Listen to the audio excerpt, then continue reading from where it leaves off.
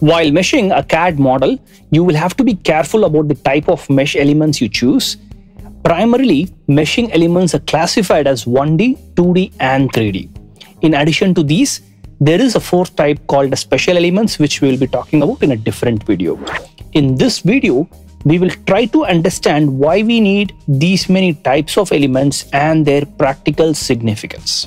To decide the element type, pay attention to three quantities: the size and shape of the model, the type of analysis you plan on doing, and finally, the time that has been allocated for the project.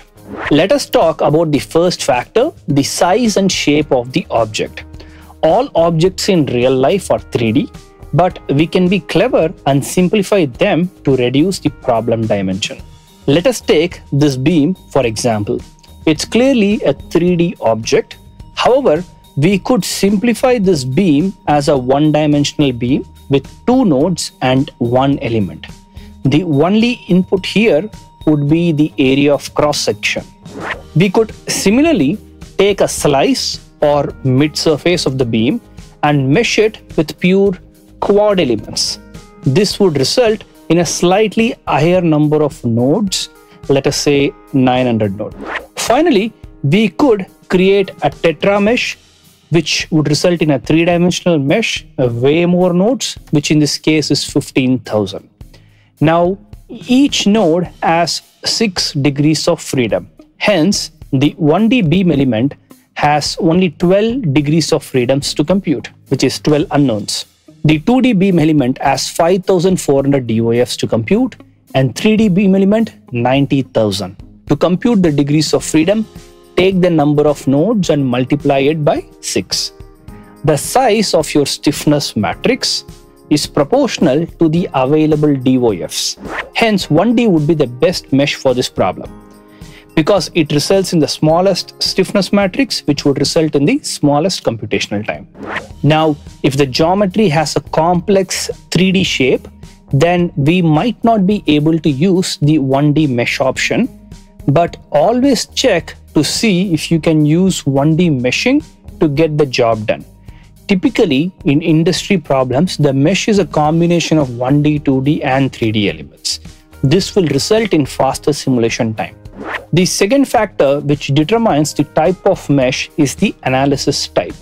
For structural and fatigue analysis, quads and hex elements are preferred. For crash and non-linear analysis, we still try to get as many quad elements as possible, but we focus on something called as mesh lines. We'll talk about this later.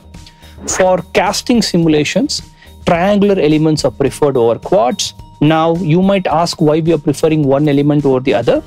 The reason for doing this generally boils down to the balance between result accuracy versus simulation time. Every automotive company has its own standard when it comes to choosing the element type.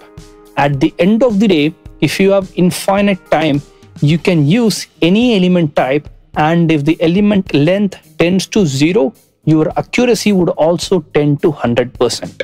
The final factor which determines the type of mesh is time. Every major meshing software company out there supports automatic meshing. Whenever sufficient time is not available to finish a project and results are required immediately, then engineers choose this particular option. Automatic meshing definitely is improving, but it is not still as good as an experienced meshing engineer.